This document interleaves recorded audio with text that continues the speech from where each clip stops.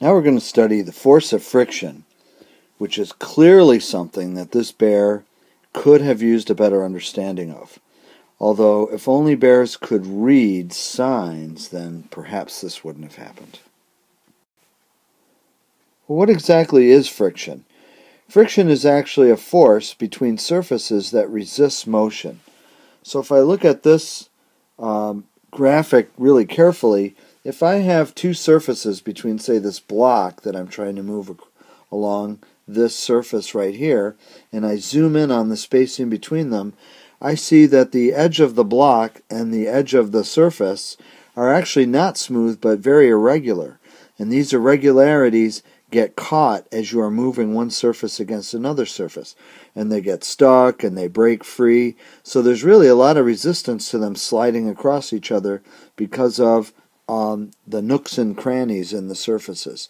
And so that leads to a force, which we call friction, that resists motion. So when we do, let's say, a force diagram,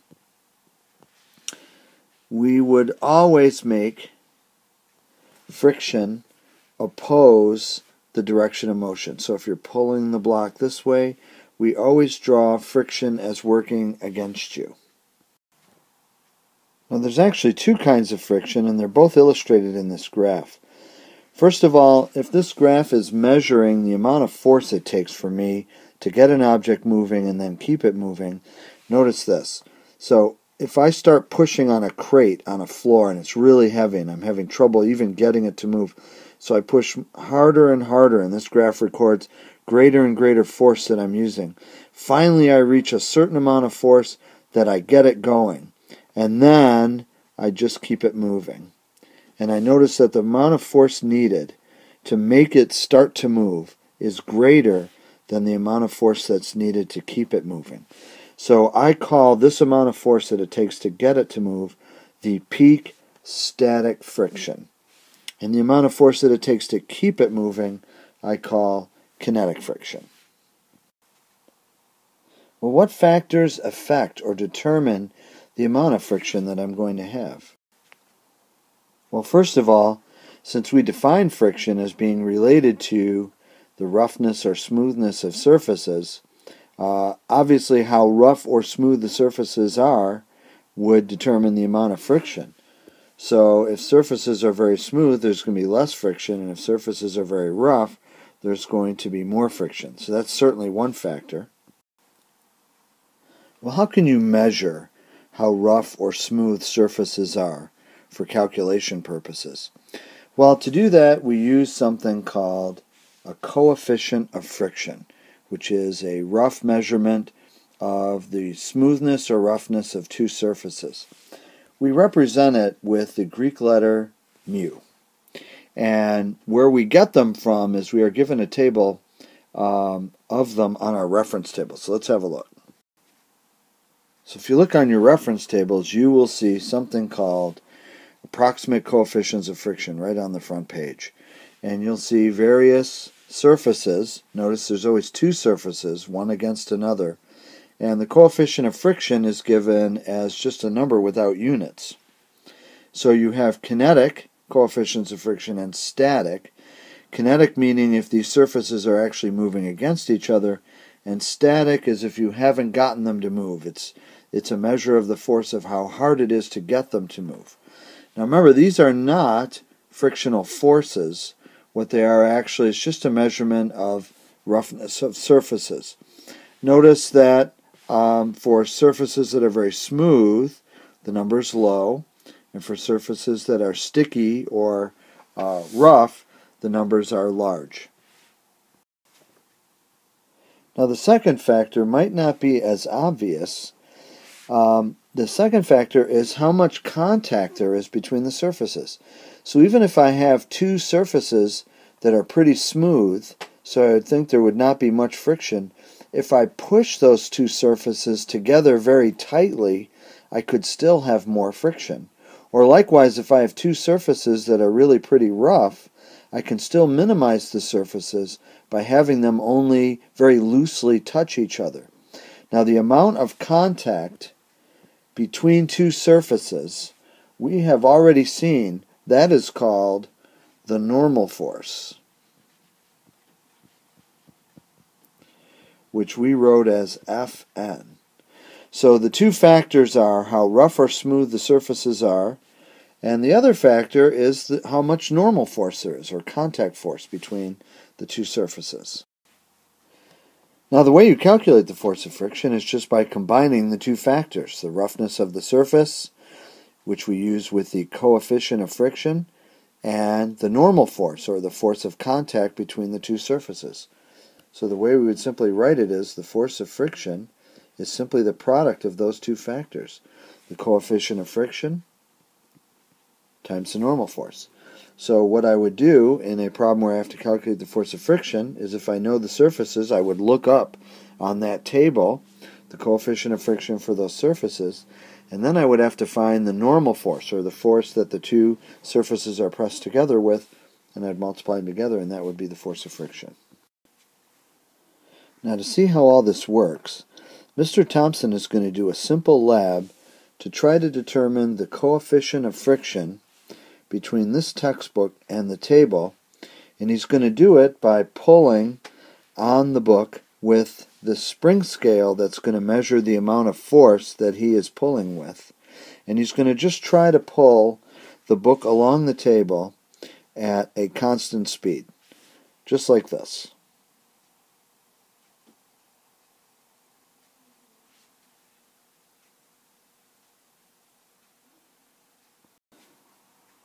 Well, how could pulling a book on the table with a spring scale help us to calculate the coefficient of kinetic friction between that book and that table?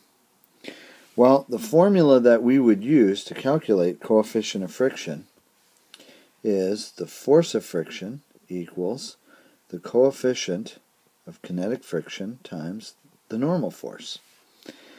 Now, there's a big difference here. This is the force of friction. So this is actually measured in newtons. And this is the coefficient of friction, which is just a factor that measures the roughness between the table and the book surfaces. So if we want to measure the coefficient of friction, or calculate it, we solve this formula for coefficient of friction, and we get that it's actually the ratio of the force of friction to the normal force. So the way I want to do this experiment is, if I could measure the force of friction between the table and the book as he's pulling it, and I could measure somehow the normal force on the book and divide those two, then I would have the coefficient of friction. So I kind of have two experiments in one here. I need to be able to measure the force of friction, and I need to be able to measure the normal force. So let's take them one at a time. First of all, how can I measure the force of friction here while Mr. Thompson is pulling this book? Well, first of all, Mr. Thompson is pulling it with a constant velocity. So that's going to be very helpful for me measuring the force of friction. How could that be helpful? Well, first of all, if Mr. Thompson pulls with a constant velocity, that means the acceleration of the book is going to be 0. And the importance of that is, according to Newton's second law, the acceleration is the net force divided by the mass. If Mr. Thompson pulls the book with a constant velocity, the acceleration is 0. And that means the net force is 0. Well, let's just see what the net force would be. So I'm going to advance this a little bit so Mr. Thompson is kind of in the middle of doing this. And let's draw the forces that are acting on this book. So I'm going to have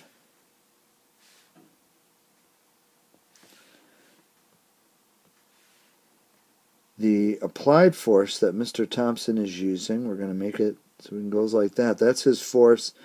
Notice that looks like that's around 3 right now.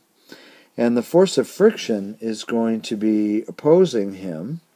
So it goes in the other direction, and that's the force of friction. Now I also notice that gravity is certainly acting on this. So gravity, which would be pointed down towards the ground, and then of course there's a normal force, and the normal force is the force of the table up on the book, and that one's vertical. Now if Mr. Thompson pulls at a constant velocity. There's no acceleration, which means there's no net force.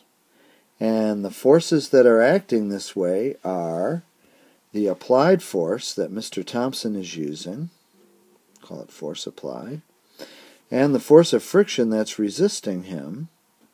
That's the net force. But we just said that that net force is 0.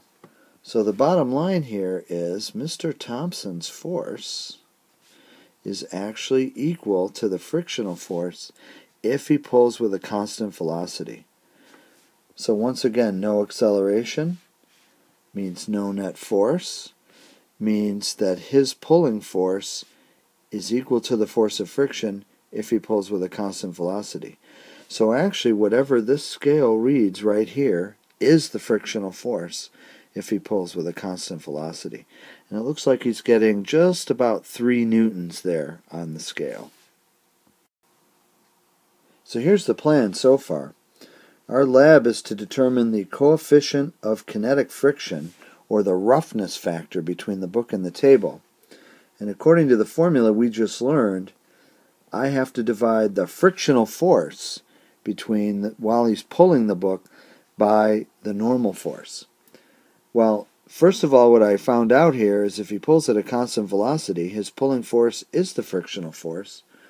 And we found that's about 3 newtons while he was pulling it. Now all we need is the normal force. And if you remember from our diagram, if the book is not moving up or down, that means the normal force, which is upward, is just going to be equal to the weight, or the normal force is going to give me the weight. So if I could just know how much the book weighs, that would be the normal force. So now you can see Mr. Thompson is holding up the book with the scale, so he's actually weighing the book. And if we look at this, we can see the scale reads about 14 newtons. So the weight of the book is 14 newtons, and when you put it on the table, at rest, vertically, the book has a normal force acting upwards on it of 14 newtons. So I'm just going to write 14 newtons in here, and when I divide 3 by 14 newtons, I get 0.21. Notice that there are no units because it's just newtons divided by newtons. This number is just a ratio of 2 forces. So the coefficient of friction between the book and the table surfaces 0.21.